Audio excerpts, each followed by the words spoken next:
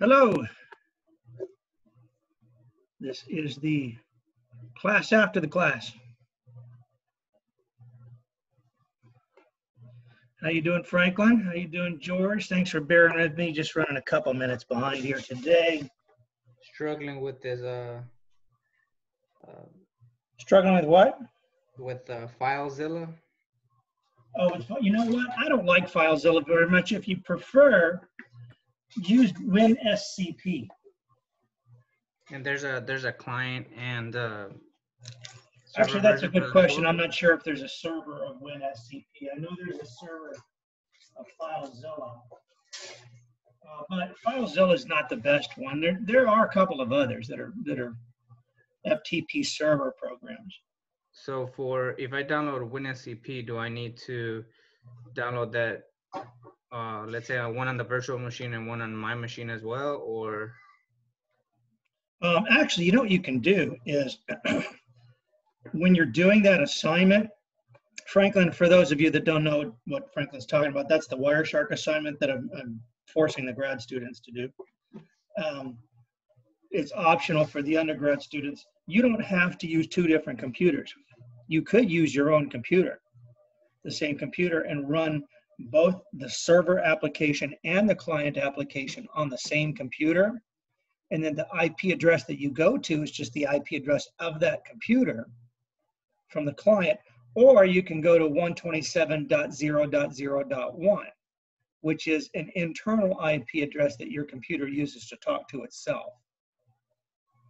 So the only thing that's really critical, Franklin, on being able to complete that Wireshark is being able to download and install an FTP server application, and then download and install an FTP client application, and then attempt to upload and download a file from and to your to those applications.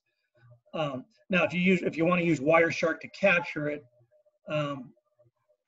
you probably do need to use the actual real IP address. Now that I think about it, or Wireshark won't see it. It'll just be internal.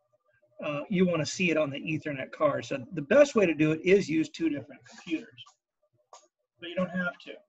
You might want to just try it on your local computer first. Okay. Yeah, I tried downloading that FileZilla on my virtual machine and on my machine. Yeah. But I couldn't get them to connect at all. So. Well, there may be a couple reasons for that, Franklin. It may be that, see, with FileZilla, first of all, are you on the VPN? Are you connecting? Did you load? If you load FileZilla on your machine in the lab, on the Windows 7 machine, you have to be connected via VPN to the lab and be able to communicate with that computer. In other words, you guys want to wait for just a minute. Let me share a screen, and I will show you what you would need to do that experiment and make that work. Okay. So first of all, I'm going to close everything that looks sensitive first. Bear with me a second here.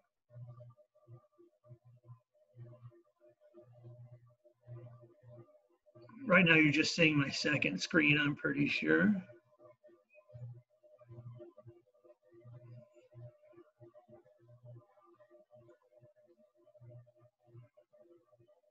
Okay, so I'm going to remote view a computer, my Windows 7 virtual machine in the lab here.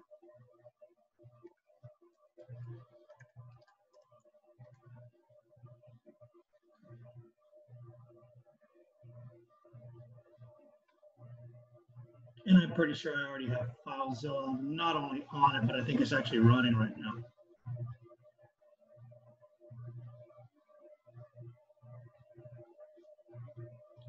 And so for those of you that are participating in this class after the last class, I appreciate that, guys. You'll get a little bit of extra insight. That's what I need to do. I need to do that first, just so I can see what's going on the screen here. Notepad. That's the WordPad. No, it looks like I shut down FileZilla. Okay, so Franklin, do you have access to this Windows 7 machine in the lab? Or not this particular one, but your Windows 7 machine. Yes, but I use the Chrome remote desktop to access it. Okay, so here's the deal. That's fine that you use the Chrome remote desktop, but you need to also have the VPN connection running, because, let me go ahead and pull up my VPN connection. They have to be basically on the same local network, and they're not going to be on the same local network because you can't get through the firewall. You understand what I'm saying? Can't. So you got to connect to the EI Lab VPN here. I'm going to connect real quick. Yeah, I tried even connecting straight to turn off the firewall on my computer and then connecting straight to the modem instead of going through the router, so I wouldn't be behind the NAT. Yeah. But that also didn't work. Okay, so we just need to make sure a couple of things here. First of all, what's the IP address of my workstation here on the EI Lab network? It is, can you guys see that okay, or do I need to blow that back up? No, let me blow that back up. You shouldn't even bother to ask me. There we go. So it's 192.168.1.103. Yours is going to be 192.168.1. something else. You need to make sure that you actually first have network access to it. If you don't, then you won't be able to do it the way that it is described in the notes with two different computers. Okay, so there's 1.103. Here's my outside computer here. I'm going to fire up the command line. And I'm just going to try to ping 192.168.1.103. Says I can ping it. I'm going to try to do a trace route to it, trace RT, because I want to see what the actual path is. I'm going to do a -D so it doesn't bother looking up DNS information. Otherwise, it goes a lot slower. Okay, it says it's, let's see, make sure that's, yeah, okay, so with VPN, it's not showing the path. I'm supposedly on that local network, which is a good thing. So let's see, ARP, let's do this, ARP -A. I see 192.168.1.103. Now you'll notice, by the way, this is interesting. I'm just going to point this out while people are here. Is when you do an ARP -A to see if you can see MAC addresses, it'll only show you MAC addresses. Here, these up here, of the physical networks you're attached to. We're not seeing MAC addresses of any of the VPN machines that I'm connected to. So in other words, I don't see anything in the lab there. But you see all those other numbers, 172 and 192, those are all IP addresses of servers and some workstations that may be running server programs at U of H. But I don't see any MAC addresses. That really has not as much to do with Wireshark, but that's interesting to note. So now I want to see if I can access 192.168.1.103. Let me see if I've got FileZilla server installed. I'm pretty sure. Yeah, I'll go back there. There's the FileZilla server. Now FileZilla in FTP runs on two different ports, which need to be open in your local computer's firewall, or in the server computer's firewall, port 21 and port 22. See how it says you appear to be behind a NAT firewall. We're not going to worry about that for right now. I'm going to see if I can talk to that thing. I need to see what my user passwords are. I don't remember any of them. Okay, let me change the password just temporarily, or otherwise.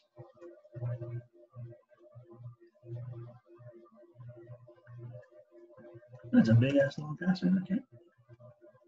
I'm just going to change it to 1, 2, 3, 4, 5, 6 right now.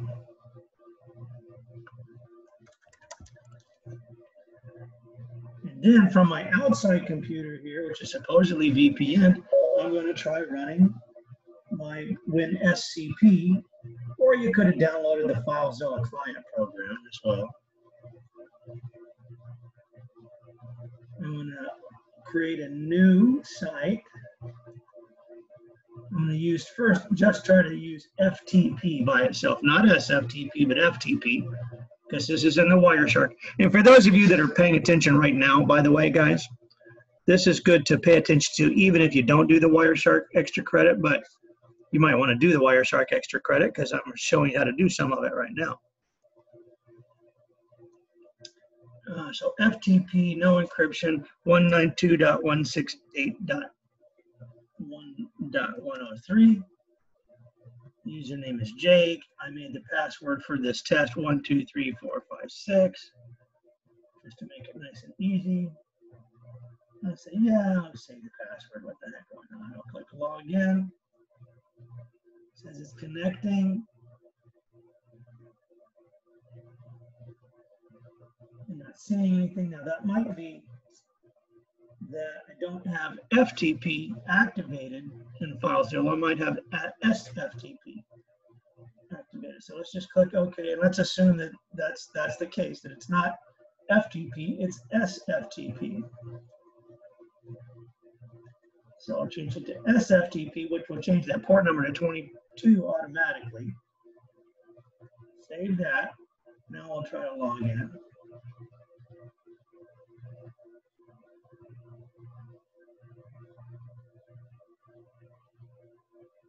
It doesn't appear to be working. So now we need to check, and I don't know if I put this in my notes. I don't know if this is in the assignment, but we probably need to add that. What's probably getting in the way here is the Windows firewall. So first of all, let me check my server settings here. Yeah, I turned off all my Windows firewall also, and that wasn't working for me.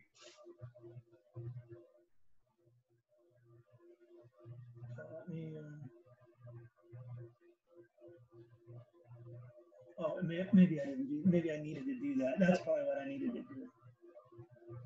Let me go back to WinSCP. Actually, while I'm here, I'm going to go ahead and check my server settings.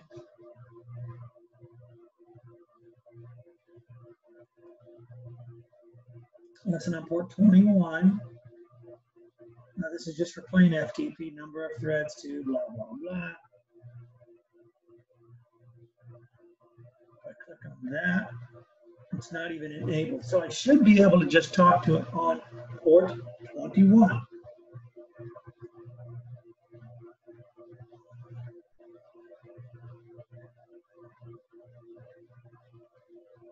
Turn that on just in case. Disable IP check. Users cannot securely log in. Okay, so that tells me that it's just FTP port 21. All right, let me go back to this. I'm going to change this back to just plain old FTP. Save. Login. And you say you turn your firewalls off, but just for the sake of everybody else who's paying attention to this, either now or watching the video later on, let's go through that procedure. So Windows Firewall. This is would be the Windows Firewall of that server machine. So I got to click on this start button here, the machine running the server. And I'm going to go to the Windows Firewall settings. The easiest way to find them is just start typing in the word firewall. Windows Firewall with Advanced Security. I'm going to go there.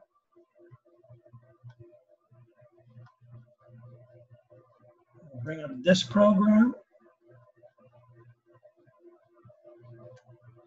If it doesn't bring this up, if it brings up a more general screen, one of the buttons that you can click on over in this left pane will be Advanced Settings. Then it should bring up this screen. So it says my Windows Firewall is on. I could turn it off, but rather than doing that, I want to show you guys what the inbound rules and the outbound rules look like. So if I click on inbound rules here, I can look and see if I have any inbound rules that are either permitting or denying file transfer protocol, or FTP. I don't know if I can see port number in this listing here.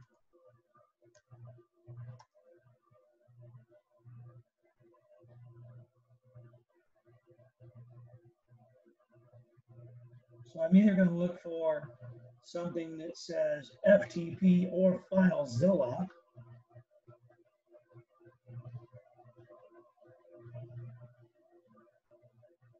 So don't see anything. So what there really needs to be is there needs to be a new inbound rule and a new outbound. Well, there needs to be an outbound rule, definitely. Let's not worry about inbound rule. There definitely needs to be an outbound rule. Well, there needs to be both, inbound and outbound rule, excuse me, speaking out of turn. Let me go back to inbound rule. Let's just go ahead and try creating a new inbound rule, new rule. I do it by port number. I could do it by program and choose Firefox, excuse me, not Firefox, FileZilla, but I want to just make a generic rule for any FTP server program that I install, which is going to be using port 21. So I'll say, let's do it based on port number. We can make a rule based on TCP or UDP. So you have to look up and see what the application is using. Most of them use TCP. FTP is TCP. It's not streaming. It's a reliable protocol, so it's definitely TCP.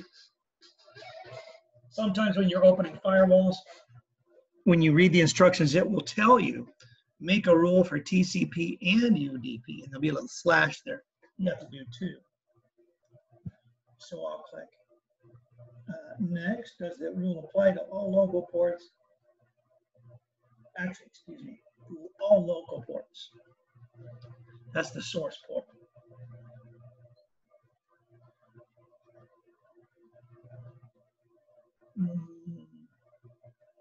Oh, excuse me, no, it's an inbound rule, so I need to definitely specify port 21, I apologize. Specific local ports 21, this will be the inbound port. Allow the connection. I'll do that for all of those three locations. I'll call that FTP 21, something like that. Okay, so there it is. It says it allows any program. I'm trying to make this bigger. There it is. That's what I was looking for. And actually now I can put this in order of port number too.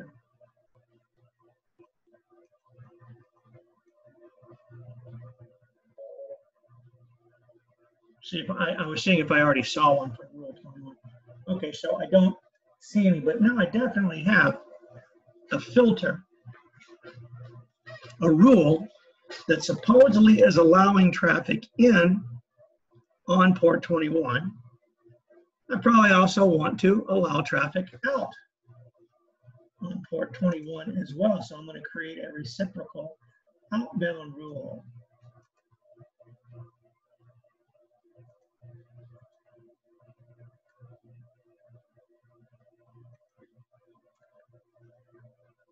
So rather than what you've done, Franklin, by disabling your firewall or turning it off, you've potentially made your computer vulnerable. I don't recommend doing that. I used to, just for purposes of experimentation, but I try not to anymore because invariably people forget, or they get lazy, or they get complacent and they leave their firewall off, and they can potentially have a problem after that. So I don't want to get anybody in trouble. Whoops, I could not allow this connection. Yeah, I turned them on and I'm doing what you're doing right now. So.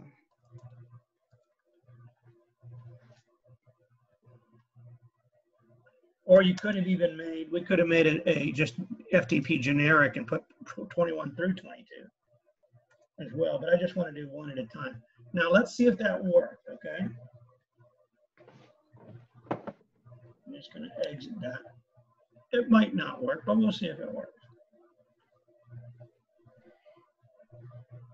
And another way we could definitely test this, assuming that it's the VPN getting in the way, is you could run WinSCP on the local computer itself,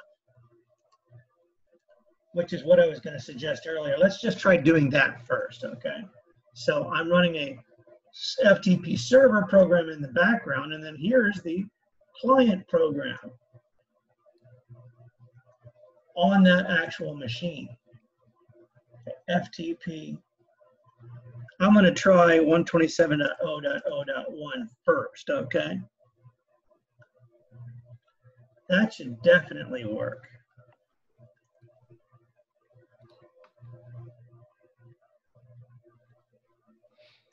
For those of you that don't remember that or don't know that 127.0.0.1, that's your computer's own internal IP address called loopback or localhost that it uses to talk with itself, so that you can have a server program out here and a client program talking to each other within the same computer. It's kind of like the left half of your brain and the right half of your brain talking to each other, but they require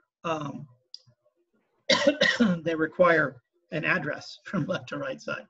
And sometimes there are very good reasons why your computer needs to talk to itself. It's so that you can write individual separate applications and not have to worry about, well, is my application talking to a server version of the application running on this computer? It can just use the same code. Instead of putting in a real IP address of something in the world or uh.edu, you can use that 127.0.0.1 address. So let's log in and see if that works. Okay, so that works. Okay, so that's probably what we should have done first. That proves to us that the FTP server program is working. Now I'm going to log out, or I'm just going to close that. Now I'm going to go to the WinSCP program that's running out here on my outside computer, the one that's not the, and that is working. I can already tell because it's saying right now it's going obviously a lot slower because I'm going through a VPN connection.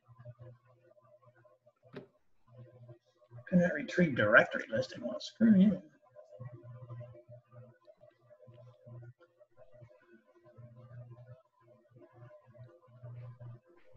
It's weird that it couldn't retrieve a directory listing. It might be that there's a firewall rule that I need for, maybe it's using UDP for that. Let's go ahead and just turn the firewall off now. The thing I said don't do. Let's try that.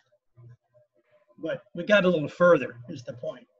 I don't know, this is kind of fun and experimentation, I think. Firewall. Now for Windows Firewall, you can turn off the firewall.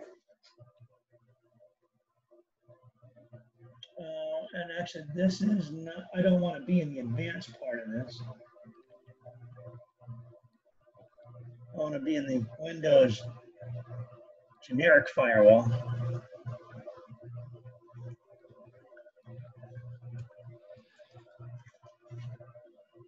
I want to be in, just go there, not with advanced security, just Windows Firewall. There we go. That's the screen I was looking at. So you'll notice that I have the firewall enabled for all networks, my local private networks, which you can turn that off. So let's just turn it off for there. And I'm going to go ahead and turn it off for the domain at eilab.bauer.uh.edu. But I'm going to leave it on for public networks. And let's see if that's good enough, okay?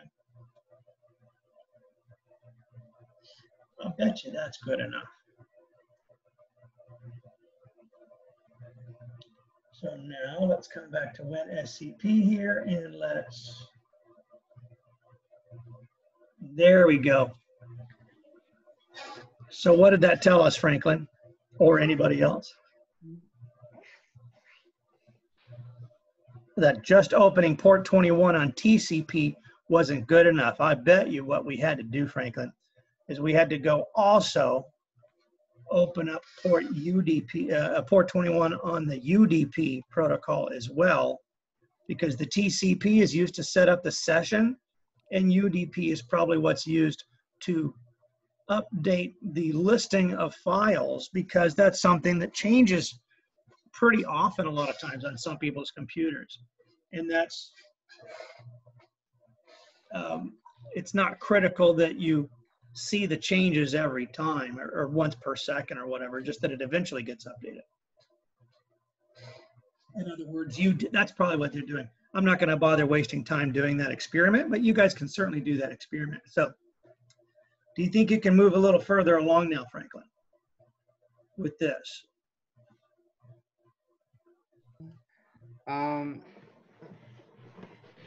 Yeah, I mean, I guess we'll see. Like I said, I turned off the firewalls on both.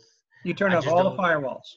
Yeah, I just turned off all the firewalls just to be, and then I've got that before that, all those green and blue lines, but I've never actually, especially on FileZilla, I've never actually got it to connect. And there's like a test on the FileZilla website that you go to test your server, and I just can't seem to connect to the server.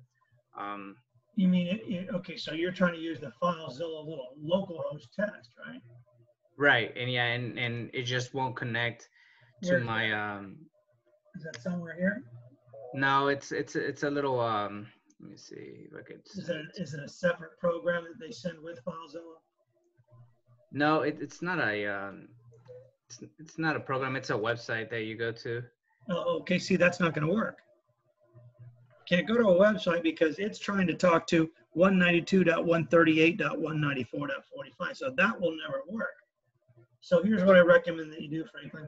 If you've got FileZilla working on your workstation in the EI lab, or on your workstation at home where you are right now, and you have this screen and you've set up a user, you've gone to the settings here. I believe that's the default. I think the only thing I changed down here was, I think I changed something. Where did I change it? Oh, security settings. I probably turned that off, but I don't think that mattered much. And then I downloaded on the same computer and installed WinSCP just to make sure I can talk to myself. So see if you can do that while I continue on to finish chapter 12 notes today, okay? And for everybody else trying that out. So yeah, that's not going to work unless you're running a public FTP server with a real public IP address, or there's a rule in the public firewall, the public-facing firewall, that points any FTP access to your workstation, and there isn't. The only way there would be is if you told me, hey, Jake, can you please go add a rule temporarily in the firewall that points all FTP traffic, AKA this thing in the world here that you just typed in, the ftptest.net. Go to 192.138.194.45:21. Or you could run it on a different port even. You can say, hey, go run my server on port 2001 or 22201. But for purposes of the instructions, we want you to use the standard port 21, which is because that's what we're used to seeing FTP running on. Okay, so try that a little bit later. Let me bring up chapter 12 again. Let's get through that. For the benefit of everybody else that will be taking the test. Hopefully before Sunday at midnight. Or Saturday. I think I'm giving you till Saturday at midnight. Today's Wednesday, right? Or is today just Tuesday? Today's only Tuesday. Oh, that's plenty of time, isn't it? To study the easier chapters 10 through 12. It'll be nice and fresh in your mind. Oh, you're taking a long time. What's going on? Close some of this other stuff.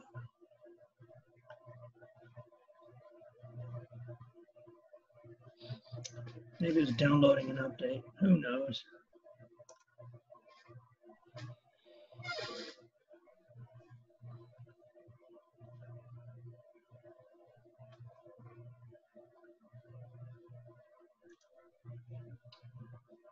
Okay, we were somewhere around, I was just talking about, or I started talking about management and managed devices. There's a protocol. Don't confuse this with the email protocol called SMTP. This is SNMP. It is a very good protocol. Simple Network Management Protocol. It's called Simple Network Protocol because it's fairly simple. There's not a lot of data that comes out of it, but it is the most commonly used protocol. It's a standard, an industry standard. Many, many, many different brands of switches and even servers, routers, mostly connecting devices, not typically workstations. You don't see SNMP on workstations or even on access points, but you do see it on anything that's called managed. So if you were to go Google for managed switch and to see if you wanted to purchase one or not, let me bring up open up a Chrome window here. Let's just go Google for managed switch 48 port, and I'll just type in SNMP. Let's just see what we get.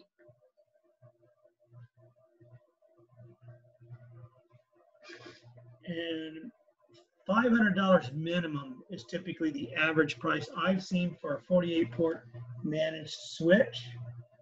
There's Ubiquity's got one. TP-Link actually has one for a pretty good price. I like TP-Link, so let's look up theirs real quick.